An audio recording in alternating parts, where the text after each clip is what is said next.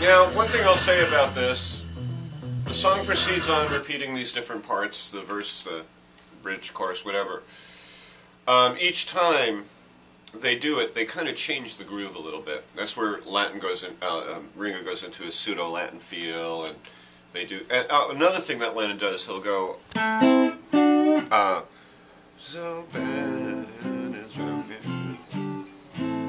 Now he does a, sometimes he throws that in, which is the 5/7 of D minor. And when they do the Latin, they go, I want you so bad, babe. Michelle Redux. Right, exactly. And probably, this is a D minor chord. I think, no, Michelle was in C minor, but McCartney might have tipped Lennon off on that one. Oh. Who knows? Who knows? But, yeah, so there's that. But basically it's the same thing. They're just kind of slightly changing it up each time. Very nice, colorful listening, you know? Yeah. Because the words don't do much, you know? Yeah. It's not a great lyrics. Yeah. Yeah. Now let's look at this thing.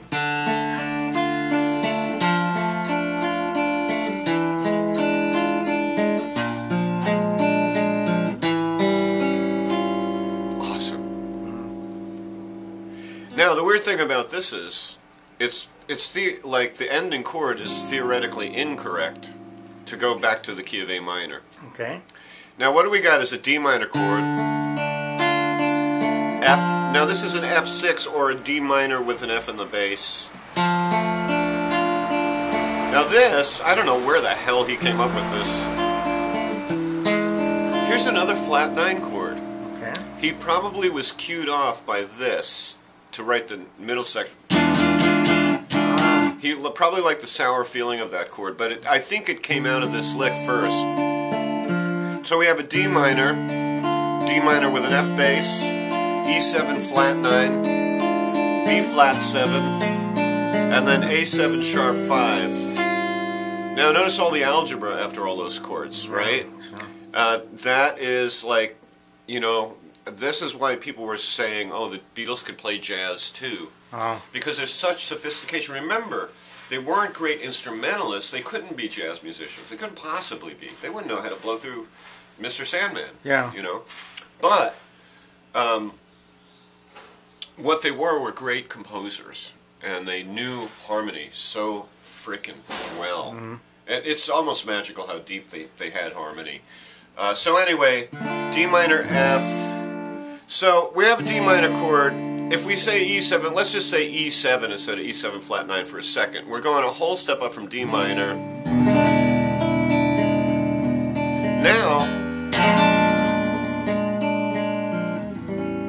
Now where are we leading to? We're leading finally to an A7 sharp 5. Let's just think A7 for a second. Okay. So D minor goes up to F. That's natural to the key. When we get to E7, we're doing 5/7 of something. It's a secondary dominant. It's going somewhere. Okay. But instead of going straight to A7, which is what it's the secondary dominant, where it wants to go. Listen. Right? That could be a composition unto itself. Right? But instead he goes... Now what's happening, this is a redundancy in a way because he's using E7, then he's using the substitution for E7, the tritone substitution, B flat 7. This takes us a half step down. This is the way tritone substitution is resolved in half steps to A7. Alright, so we get the final result.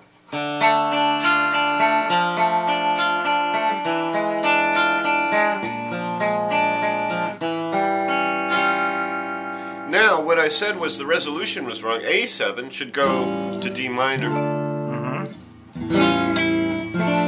But instead he goes to A minor. Very bad resolution, bad writing at that juncture. Okay.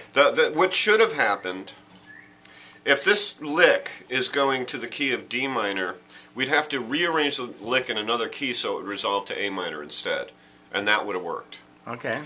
But because there's a pause, this is my New York pause, it works. Okay. Right? You hear it? It's Yeah. okay. Yeah, it is.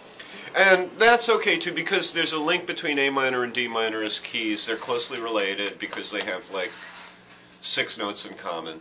But You know. then again, if that pause had been any longer, or much longer, that would have been unsatisfying somewhat. No, actually, if it was shorter, it would have been unsatisfying. If it was longer, he could have gone to any key after a while. Oh, really? Okay. Yeah.